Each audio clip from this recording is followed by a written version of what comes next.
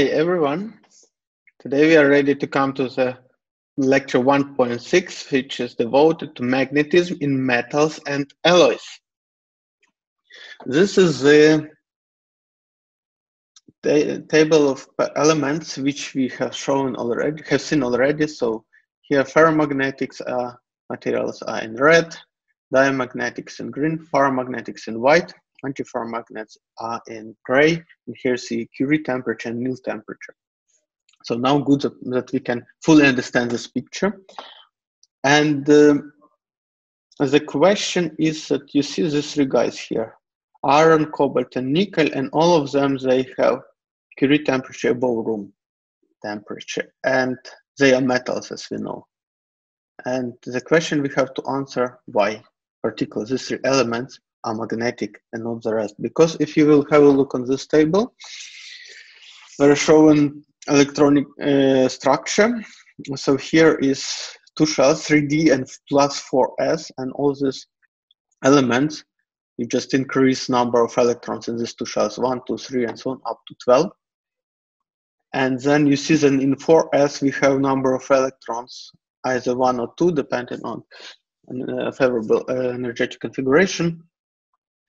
And in 3D, there is a different number, 1, 2, 3, 5, 5, 6, 7, 8, 10, 10. And from all this, only these three guys are magnetic. Chromium and manganese can be antiferromagnetic. So the question why, for example, these materials are not magnetic. Yeah? In order to explain you the nature of magnetism in metals, we need to remind the energy bands model. I will go through it very, very briefly because you started it in past and you have, there was memorization in the, so there was repeating of this material briefly in the part of Professor Kotakowski, but the main idea is that if you have a single atom and then you put, it has some energetical level. If you put two of them together, like we had in covalent bonding when discussed exchange interaction, you will get splitting of two. You will get two energy levels instead of one. So it's also known if you will take resonator, any resonator, if you have one resonator and then put another one with the same frequency, put them together, the resonance frequencies will be pushed away. And then instead of one resonance frequency, you will get two. And then the message is if you put more of such atoms, you will have as many atoms, you will put together as many energetical levels you will have. And then at the end of the day, you are coming to metal, where you have free electrons moving over the whole volume. And it means that you will have as many electron levels as you have electrons, and you can easily estimate it simply using Avogadro number 10 to the power 23, so huge number. It means that distance between energy levels here is very small. And as a result, we do not describe anymore our system with separate energetical levels, but instead we are working with bands. And here you can see how these bands are formed when you put two atoms together, real atoms with many shells, and you put them together, d, it's the distance between. And you see if distance is large, then these are independent atoms and you speak about concrete energy levels. But when you move them closer one to another, then first 4s electron, because they are outer shell, they will start to overlap, and as a result, you will get formation of the band. It's getting wider and wider the more closer you're coming. Then at some point, 3D band will start to overlap and also will form a band. Therefore, and the inner shells usually do not form because they are localized closer to the nuclear. They do not overlap. They still have here separate energetical levels. And then you have some D0 defined by crystallographic structure. So you just take this picture, cut it along this line, and you have your band structure. So talking about band structure, about free electron model, then the main parameter we have to introduce is density of states. Again, just repetition. So density of states, it's the number of states per energy, dN over dE. And there are different models, but usually we use a model of 3D electron gas. So we consider only kinetic energy of these electrons which are moving in 3D, and then it's rather easy. You can get a value for a density of states as a function of energy. So, and it's a square root of energy. And that's why when we plot this energy, here G is missing, I'm sorry, energy, so let's ignore at the moment F, then you will get this GE as a function of energy is just such square root behavior. And that's where you always see this kind of parable. So that's where it comes from. And second ingredient which we need to add is, of course, how these states are filled. Because they are not filled, you simply do not have enough electrons to fill it infinitely. And here we are using so-called Fermi-Dirac distribution. So we are talking now about electrons. Electrons have spin 1/2.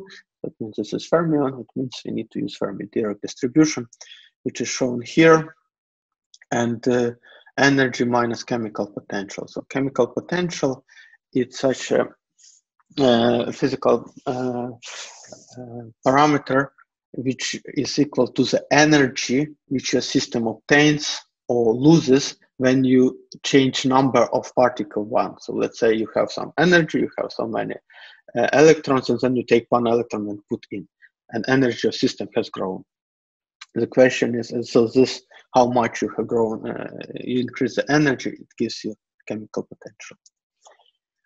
And the last point is that we need to speak about Fermi energy. Fermi energy, so if your temperature is equal to 0, like shown here, T equals 0, that means that from all this distribution which goes further, all your electrons will fill all states from the lowest energy up to Fermi energy. Here, so it will be such a fully loaded. And what happens if you increase temperature? Electrons start to move. Some of them have higher, larger kinetic energy because of thermal motion, some smaller. So you are smashing this distribution. And it's very important because principally these electrons which are filled here, they usually do not influence your parameters of your material. They are sitting if they want to go somewhere to change energy or to change spin orientation, something they cannot, because due to Pauli exclusion principle, for each electron, if it wants to increase energy, for example, there is already another electron sitting. That place is occupied. Therefore, electron cannot increase or cannot decrease or cannot flip its spin because Pauli exclusion principle always forbids this.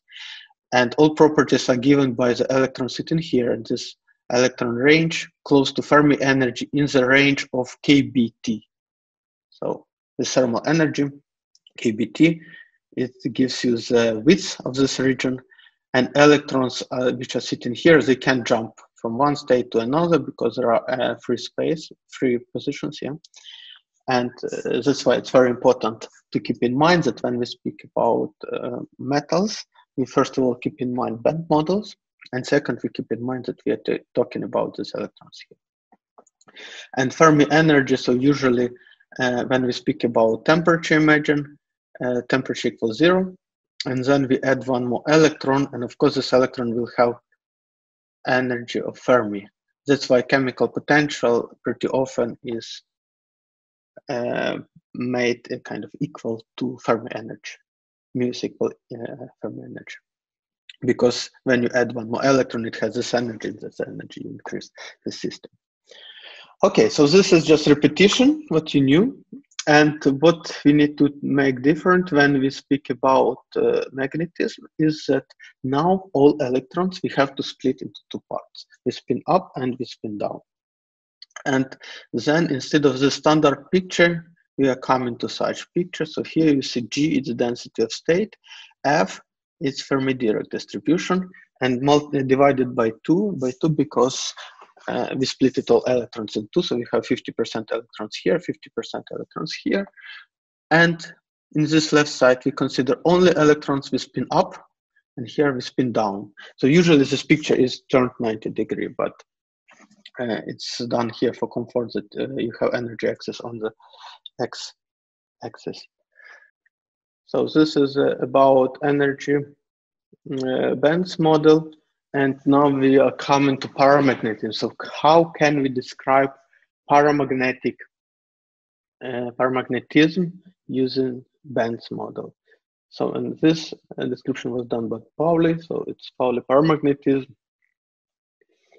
And the idea is that we know that when we have some magnetic moment M, so it's like atomic magnetic moment, for example, and we place it in magnetic field with inductance B, and then there will be energy minus MB. So this is potential energy, and this gives rise to an overall paramagnetic susceptibility of the delocalized electrons based on the Fermi-Dirac distribution, which is called Pauli paramagnetism. What does it mean? It means that here, this is energy, this is our density of states multiplied with Fermi-Dirac distribution, and this is kinetic energy of electrons. But now if you put additional magnetic field, we additionally add this potential energy, magneton Bohr B, if we are talking about magnetic moment equals simply to magneton Bohr. And since electrons, so these magnetic moments for spin up electrons or spin down electrons are pointing in the opposite directions. For the spin down electrons, which point in the opposite direction to the field, the energy is increased. And for spin up electrons, the situation is vice versa.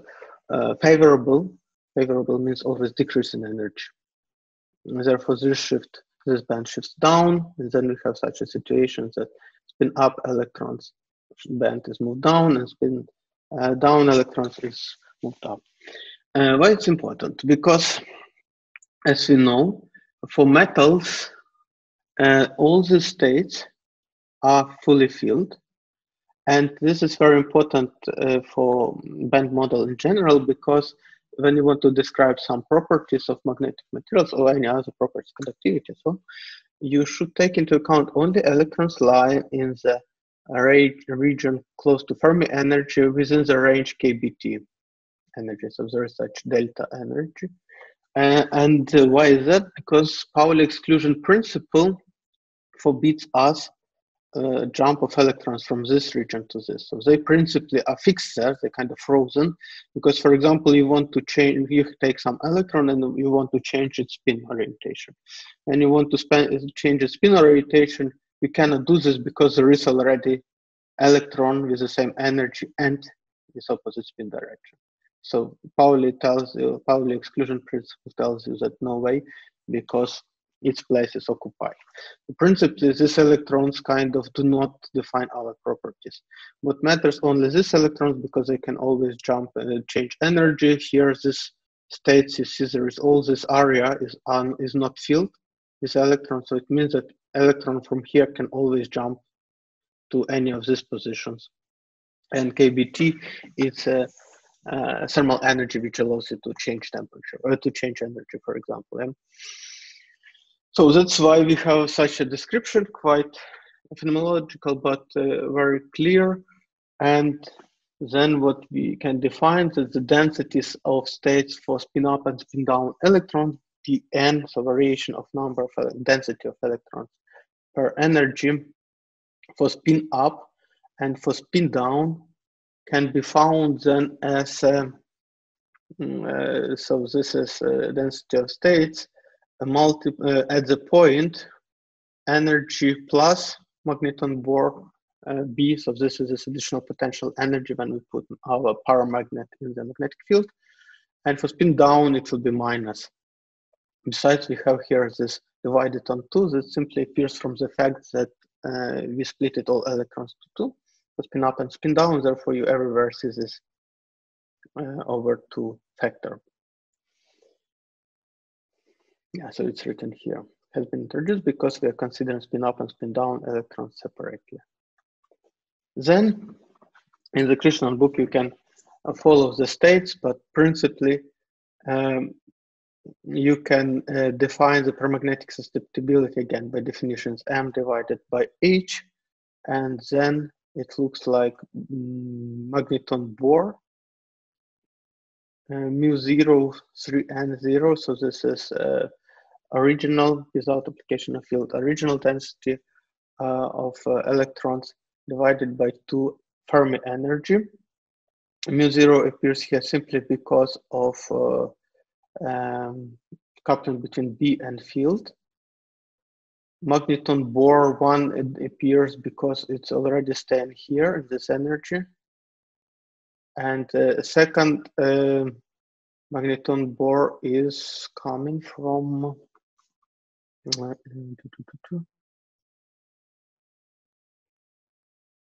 magnetic moment. It's coming from Fermi definition, so we didn't discuss it here, but if you are interested in going deeper, it's quite easy to get it as this formula. But what is important for us that now our paramagnetic material susceptibility of this band model is defined by squared magneton bore and the density of states at the Fermi energy. So it means the more electrons you have at Fermi energy, the larger your magnetic susceptibility will be, the more magnetic your material will be. And it brings us also to another message that magnetic properties of our metal are not defined by all these materials, as we discussed, all these electrons, as we discussed, but only electrons at the Fermi level matters. That is why it brings us to two qualitative important conclusions. First of all, the paramagnetic susceptibility of metal is independent of temperature. So there is small dependence that, for example, the distribution depends on energy. Therefore, small dependence exists, of course, on temperature, but it's very weak phenomena. And you remember that in paramagnetism for isolators, which we discussed before, Longevin theory, the susceptibility was inversely proportional to temperature because it was an interplay between magnetic energy and KBT, and there was a strict, very strong dependence on temperature. Here, because we are working with bands and only some electrons contribute, the temperature dependence is not with us anymore. Okay, so that's what we have here. And yeah, as I said, since imagine that you have an isolator, and in each atom you have one uncompensated spin of electron, like I don't know, some argon, argentum, so silver. And then if you have a collection of such atoms, then again, maybe silver is not a good example because it's metal, but if you would have some imaginary isolators, which consist simply of neutral atoms, and then with uncompensated spin, and each atom gives a magnetic moment of 1 Bohr magneton.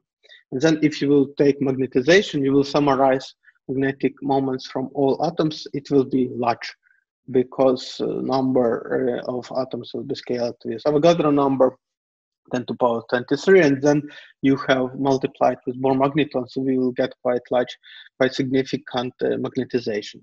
Now, if you do the same for free electron, for metals with free electron model, then if each atom gives you 1 free electron, which is everywhere, and then only these all electrons will not contribute to the magnetic properties. Since when you put it in the magnetic field, doesn't change. They cannot jump, they cannot change their position, they're just sitting there. That means that only electrons which are sitting within KBT or 2 KBT region of energies give you magnetic response of this metal to the magnetic field. Therefore, it brings us to the conclusion that compared to the parametric susceptibility in isolators described by Curie law, parametric susceptibility of Pauli is much smaller. Yeah, so it means that now, as said for metals, magnetic response, the susceptibility is smaller than for isolators.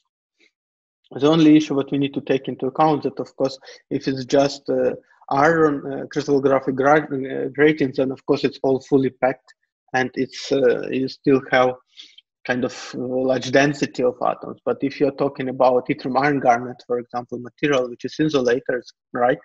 But it contains 160 atoms per unit cell, and only some of them, only iron 3 plus gives you magnetic moment. Moreover, it's arranged in ferromagnetic state, and 3 iron 3 plus are compensated by 2 iron 3 plus in opposite direction. So for all this huge amount of atoms you have, let's say for one chemical formula, you have only one magneton Bohr and very large volume. Therefore, if you normalize it with volume, which usually crystal occupies in insulators, then this difference will be not so drastic as one could think. Okay. So this was about paramagnetism. When we have no internal fields, we just know that all magnetic moments, all electrons are independent. Now we are coming to ferromagnetism. Ferromagnetism, as Weiss has suggested, empirically it's a material where we have internal field, and internal field, as we learned already, it comes from the relativistic, from quantum mechanical exchange interaction. Exchange interaction has electric nature. It's part of Coulomb energy, which is independent. But yeah, this is just additional information to that what I told you already. And now the question is how to take into account this uniform or molecular, this internal or molecular field, QM, introduced by Weiss, how we can introduce it into the band model. And idea is very simple. You just take Pauli paramagnetism, as we just seen in the previous slide, and you say that besides external field, we have a shift in these gaps also by the internal field, or even to be more correct, it's described like this is the best way. We now imagine that we are able to transfer a small number of electrons corresponding to a narrow slice in the energy of thickness delta E from the spin down band to the spin up band. So it's not really Pauli model where you shift these bands, we spin up and spin down. What internal fields does, it just takes some of the electrons here and just place them onto the other side. And when it does like this, then kind of potential energy of your system decreases. But at the same time, you understand that if we moved these electrons, so just exchange turned the sum of our electrons, turn spin of electrons in opposite direction, then since these states are occupied, we had to place all these electrons with turned spin on top. And on top means on this scale is kinetic energy. It means that we increased energy, kinetic energy of the system. What does it give us? It gives us the following. So first of all, again, we are speaking about the density of state at Fermi energy, and again, this factor of 2, since we divided everything, all electrons will spin up and spin down. How many electrons did we move? This can be easily calculated when you simply take density of states as the Fermi energy, so here, how many, and simply multiply it with delta E divided by 2. So delta E, it's this one. Yeah, and divided by 2 simply, again, it's factor because of, well, it's 10 here. So density of state should be always divided by 2. And we increased, and delta E is just that how many from this point, for example, to this one, we moved our electron, or from both the top here, we moved to the top here. Therefore, the shift in energy is delta E, and this is the number of electrons which are shifted. So now You can go again, I can refer to Krishnan where it's all described in more details. Here I just give you the final result. And in the final result, as I said, you need to take into account change of kinetic and potential energy. So this delta E is a variation of the system energy when we took into account internal field of Weiss. This is kinetic, this is potential energy. And increased in the kinetic energy, you can find very simple. This is a number of electrons which are moved from one to another, and each of them increased energy by delta E. Therefore, you just take that one, multiply with delta E, and you will get here square. So this is a negative situation for our system because we increase the energy of the system. The potential energy is vice versa. And that's why we will get here again this delta E squared, we will get this G, so density of states at Fermi energy. And moreover, since we are talking here about internal field, here stands this Weiss constant Q, which tells you the strength of this internal field. Therefore, you can come to this value. But before we will go in there, it's named Stoner criteria. Let me tell you that there is already, from here, we can directly get the value for the magnetization. Magnetization is simply will be equal as a magneton Bohr multiplied with the difference in density of spin up and spin down. And this one we can have directly from here because we know that we moved this number of electrons from spin up to spin down. So this one, and then we moved here. So in terms of spin, we multiplied. So we removed this number of electrons with spin down, and we created the same number of electrons with spin up. Therefore, magnetization is simply the same value without these two, and you can simply write directly that mu magneton Bohr times density of states at Fermi energy times delta E.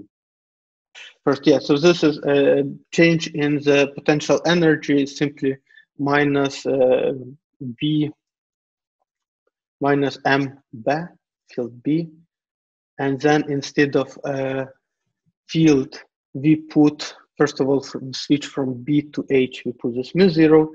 And instead of H, since this is our internal field, as Weiss described it, we have placed instead of H, we have placed QM, and second M stays here. That's why you can immediately get the value for the potential energy. And from here, you can get this value, which is placed here. So you can come from general magnetization, you can bring it back to the density of states at the Fermi energy and the delta. Okay.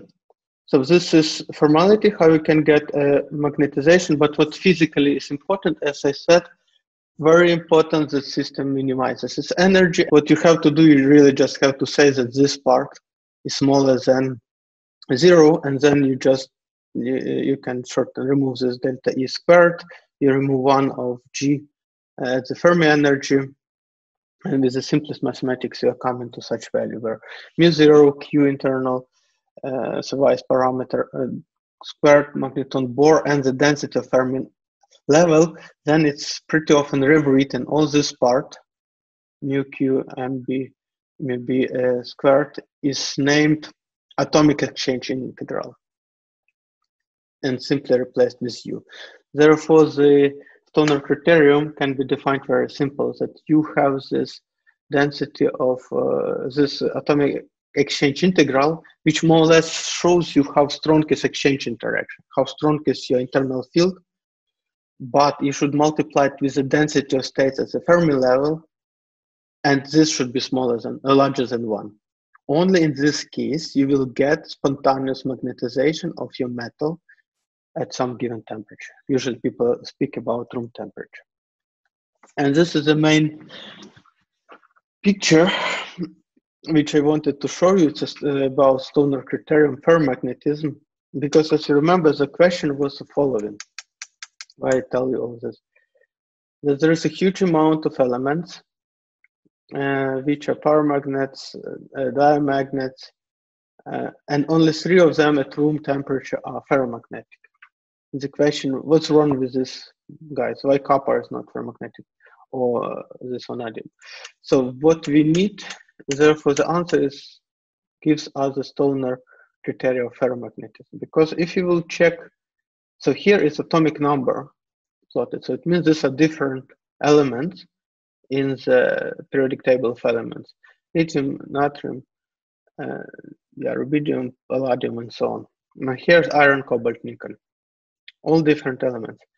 And if you will look now on the exchange integral U, you see that it's stronger for lithium and stronger for natrium than it would is for iron, cobalt, nickel. So principally, if there would be no Stoner criterion of ferromagnetism, and you would say that, come on, we just need to have strong internal field in order to become spontaneous magnetization at room temperature, then all these materials would be magnetic. But the Stoner criterion of ferromagnetism gives you the answer that no, it's not the only requirement. Other requirement, you need also to have large density of states, which I have hidden here. So it's G at Fermi energy. So you see that we have simply not enough electrons at the Fermi level for these materials. Therefore, when you take this picture, you multiply it with density of state, you will get this bottom panel. And this is our one, which is Stoner criterion, and it shows you that all these materials, the multiplication of the exchange integral with the density at the Fermi energy is below 1. It means that these materials are not magnetic, and only 3 in the nature: iron, cobalt, and nickel, if to speak about pure metal, at room can be magnetic. And then when we go further to the following materials in the periodic table of elements, then we have principally decreased exchange interaction and decreased density of states. So this is such a nice criterion for ferromagnetism, and this is explanation why only these 3 metals are magnetic, which I find is very interesting to understand, especially in the course of advanced materials, and we're speaking about magnetism. And then what we can have, we have this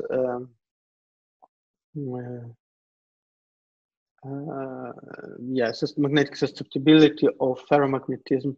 Then it's again M over H, and here it's like Pauli paramagnetic susceptibility of Pauli, but with taking into account this additional exchange integral, which is staying here at the bottom. So principally, susceptibility of ferromagnets, as we know, is larger.